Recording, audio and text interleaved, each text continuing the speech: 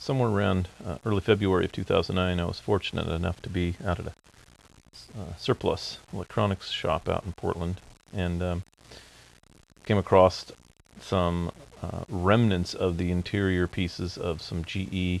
I think these were master execs. These were VHF and maybe a few UHF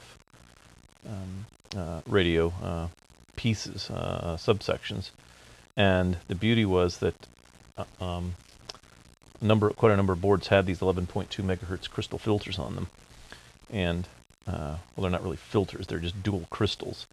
But the idea here is that I can go in and do some unloaded Q measurements and find out just how good these might be for making some sideband or CW filters for signal conversion. Cool thing about those carcasses was that the audio section appeared to be either it looked like a push-pull or maybe just a complementary pair of TO220s just driving off to a speaker, it looked like, but had these 3.9 ohm 1 watt-ish resistors. So these being carbon composition, these would be really nice for base to emitter stability resistors for some high-powered finals that might be able to fall out of some of this. One of the more profitable parts of this venture, though, was all of the air and mica trimmers that I got off of all the sub-piece assemblies or sub-assemblies of the VHF radios. And this is a pretty nice handful of nice little trimmer caps. So a lot of these would be good for VFO set caps or for coupling caps on coupled resonator filters down at HF. These toroids are ferrites, probably a -43-like mix, or possibly a -61. They've got a resistor that runs through them that is parallel across the windings, just to help DQ them for broadband stability purposes. But replacements for these probably, at least at the retail level would be easily 50 cents a piece. So this was a good find. I still haven't measured them actually to see what kind of permeability they might have, but they ought to be applicable down at HF. Another nice feature of a lot of the VHF UHF carcasses is that they've got a lot of these axial lead wire wound inductors that are worth taking out. And the inductances range anywhere from a few microhenries out to maybe 10 or 15. But a lot of them are nice values for circuit design applications down at HF, separate from what they were intended for, in terms of probably just power supply chokes for gain stages in the VHF rigs. But these things tend to be pretty pricey when they're brand new. Not uncommon to spend over $1 a piece for a decent molded axle.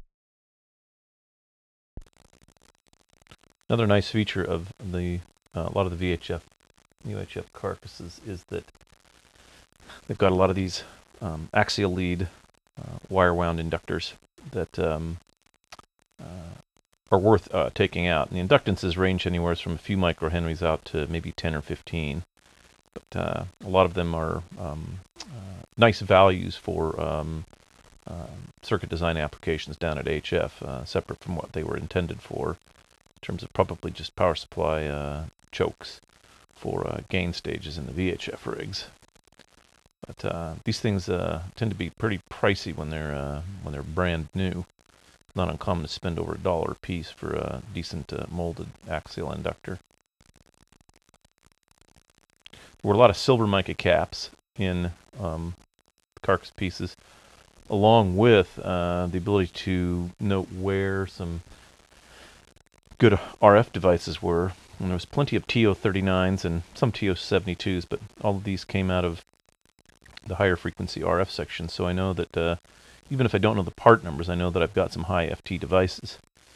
And the other nice thing about the handful of stuff that I got there, or box full, was that I got these nice little pre-tinned steel enclosures so that I can build a filter onto a homebrew piece of copper-clad board, and then I have the option of dropping these walls down around it, but still have the lid, which looks more like the bottom of this box in the picture.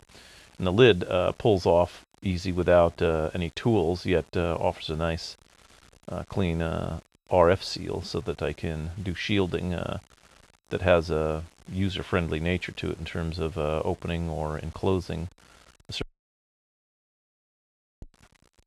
The helical resonator coil sections in the front-end bandpass filters wound up being these sort of plastic-like coil forms that had just the right amount of wire wound onto them, but had these nice little tuning caps, little air variable tuning caps on them just to tune the resonators. So will either just keep the caps or maybe try to see if I can't put these back in some enclosure so that I can possibly tune these up.